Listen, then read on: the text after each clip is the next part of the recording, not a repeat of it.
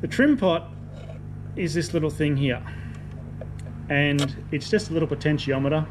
It has a total travel of 270 degrees, which is 135 degrees either side of the midpoint, if you like. At the moment, as it sits, it's about, I'd say about 10 degrees to the rich side. And they always say use a plastic or a non-metallic screwdriver. I use this little steel one, always careful. But the idea behind a plastic one is if you touch anything else in the ECU, you don't cook anything. Rich is all the way around anti-clockwise until it stops, and that's it. That's full rich. If you want to go to full lean, back in, spin it around, and that's full lean. So it's only 270 degrees. So control yourself, be gentle. Ideally you would think the midpoint is where you want it, but that's not always the case. Again, with all this stuff, you give it what it wants.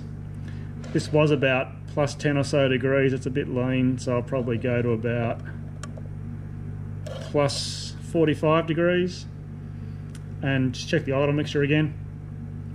If you have an original EEPROM in it, this Ultimap EEPROM won't talk to Marelli compatible diagnostics.